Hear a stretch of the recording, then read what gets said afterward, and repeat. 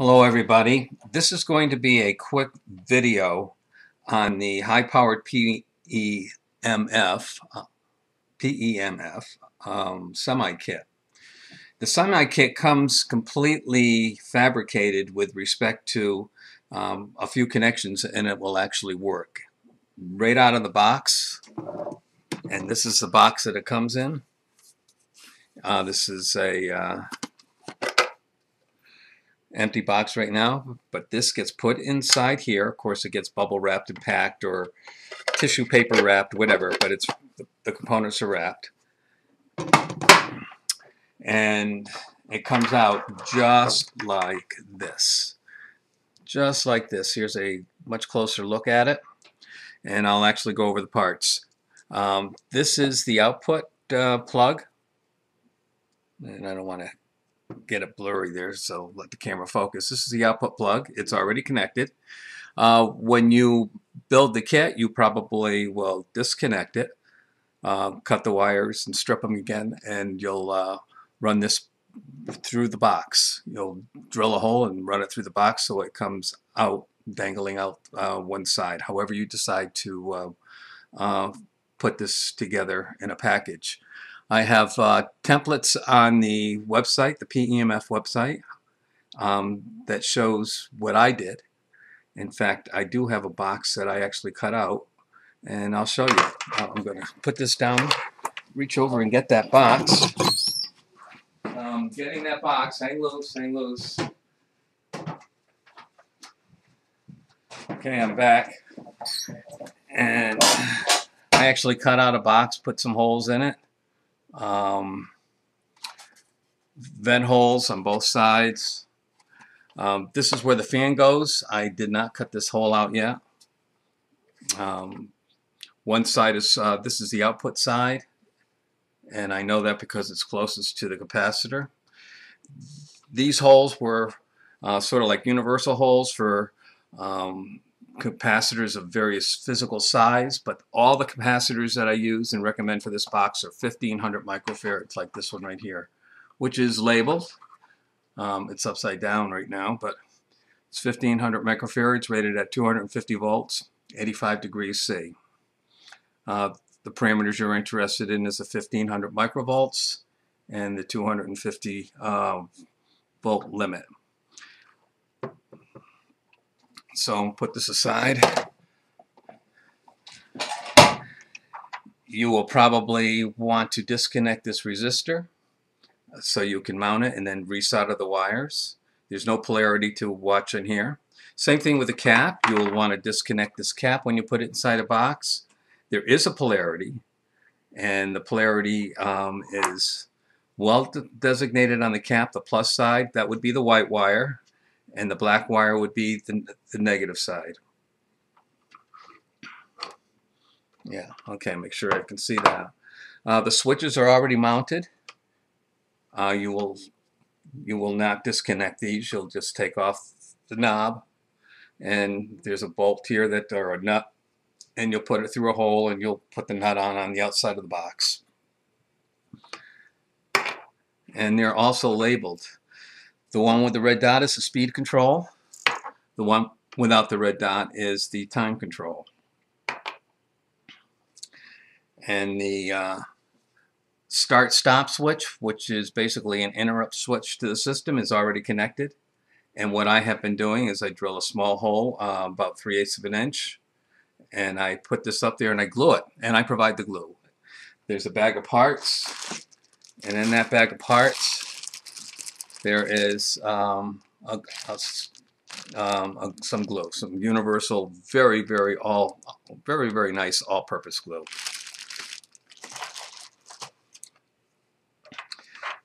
There's a monitor light, and it's right here. It's not a light, it's an LED, and I hope you can see that. And then there's two power connectors. There's one for the fan, and you can't make a mistake. Here's the fan. And I'm going to actually plug it in because I'm going to run this for you right in front of you. There's one for the fan, and if I plug this in properly, the fan will work when I power it up. And there's one plug for the power. Now I'm going to do something different in this demo. Normally normally this power male plug plugs into this female plug. Oops, okay, they plug in there. And these wires right here that I'm holding are the AC. The two white lines are the AC. So they'll get tied to the AC line wherever you bring that into your box. But I'm not going to use this. On the other end of this plug here is a 12-volt Vampire module, 12-volt AC to DC module, plugs into the wall outlet, which just happens to be out of the view of the camera. And I made this special adapter just so I can check all the units. You won't get this special adapter and you won't get this 12-volt module. You get this module that gets mounted in the box. These wires go to the AC side and this goes to the DC. It's the mate to this. All right, so I'm going to plug this guy in.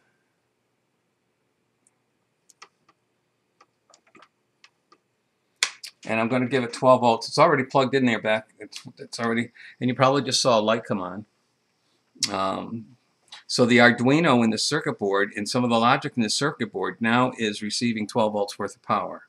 Again, you would be providing it with this module, and these wires here would be going to the AC line. The fan is spinning. I'm going to move this very carefully. There's two switches here. I'm going to talk about those at the end. These are a new mod that I just developed. So I'm going to take the fan and just temporarily place the fan on top of the heat sinks so they stay nice and cool. Okay, and you will mount that fan in the box so it aims down on top of the two heat sinks. And if I just show you the box again, I mount the fan on the cover. This is the major box. This is the cover. I turn it upside down. The fan goes there with a grill, and it's aimed right at those two heat sinks. And it will make a big difference if you don't use the fan. There's a couple of thermal protection thermistors on the SCRs that are mounted to the heatsink, and if they detect the SCR getting too hot, it will definitely shut everything down. And that's to protect the SCRs so they don't blow up. Burn up, blow up, same diff. I happen to have a monocoil here, right here. Put it in the field of view. And a monocoil differs from a bifiller coil in that it only has one winding, and that's all you need for a PEMF. So the coil is connected. Get the cap here, just situate things so they're not going to short out anything. I'm going to just move this out of the way. This is. Now when I test, I use this extension cord, which I fused, and it's got a couple of alligator clips on it. You can see the two alligator clips.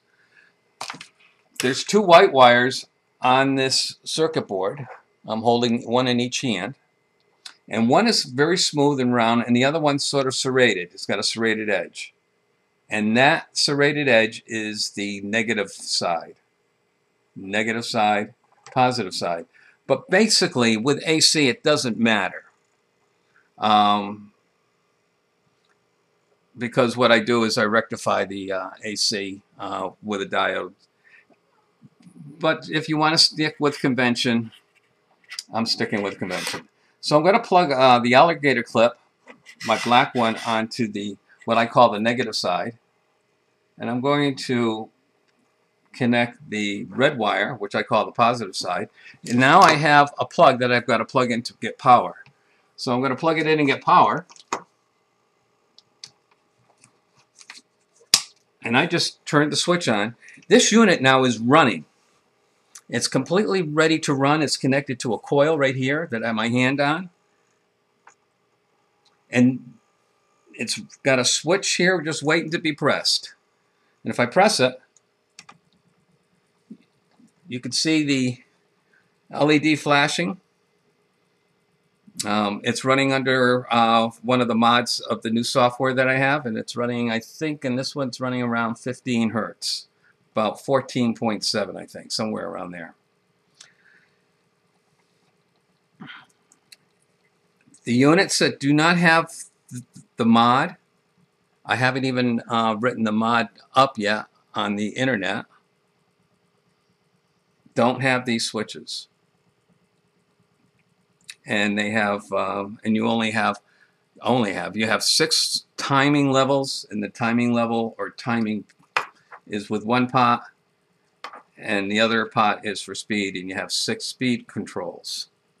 With these 2 switches, what they do, which I haven't done a video on, I haven't written it up yet, they changed the number 6 to number 8 to 18, so you have 18 speed settings and you have 18 time settings. It's really a nice feature, but it's not complete because I haven't done any documentation on it yet. The board goes for $189, completely assembled in this semi-kit form, plus you get all the parts, And as you can see, it is running right now because I got that LED flashing away. And I can change the speed on that. I'll stop it with the start-stop switch, and it just stopped. You see the LED's not running anymore. And I'll switch it to different speed. That's this one. And I don't know which one I just... So it's much slower. In fact, what I think I'll do is make it real slow.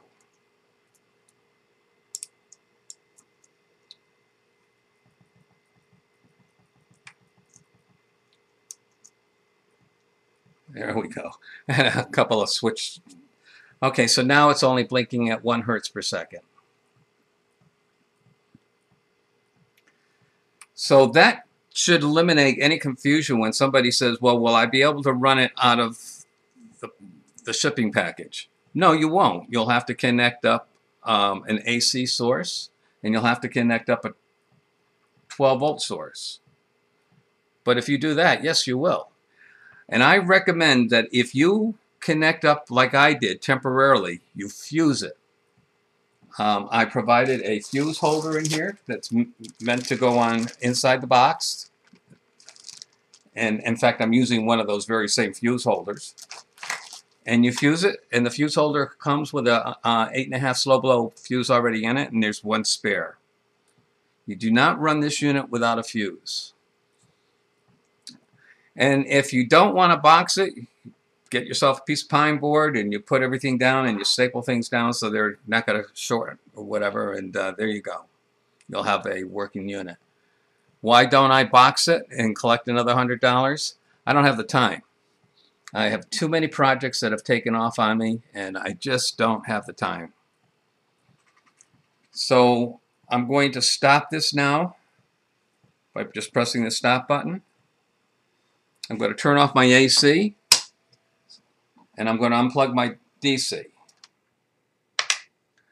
And disconnect my AC, disconnect the coil, disconnect the fan, which comes in a box, and here's the unit. And that's the way you'll be taking it out of the box. You'll be taking it out like this, and now you've got an example of how close this is to a completely working PEMF. It just needs to be packaged in a box, and an AC connected up, and 12 volts connected up. Of course, you'll connect your 12 volts up with this. And if you decide that you want to go buy yourself a female plug, and you make up one of these little guys that I made up here. Here it is. It's like, I'm going to take this off. I left it dangling on the board. You can use a 12-volt wall module instead of using this. I have one gentleman that is making his own from the plans and this so forth, and that's exactly what he used. He used the same thing I'm using here when I do my testing. Testing. Hello, test. Okay. And this will fit All this will fit into this box. And all the rest of the parts will be in a bag. Will be in a bag. And I have a parts list on the PEMF page. So this should give you a good idea what you get when you get the PEMF semi-kit. You get a unit ready to fly. Just have to connect power. And of course you need a coil. So you'll have to connect a coil, whether you make your own coil or you buy one. Alright. Let's put this down. That's the end of this video. Much longer than I thought it was going to be. I thought it would be a short video, but this is a one shot. I'm just going to put this up on the internet. Have a nice day, everybody.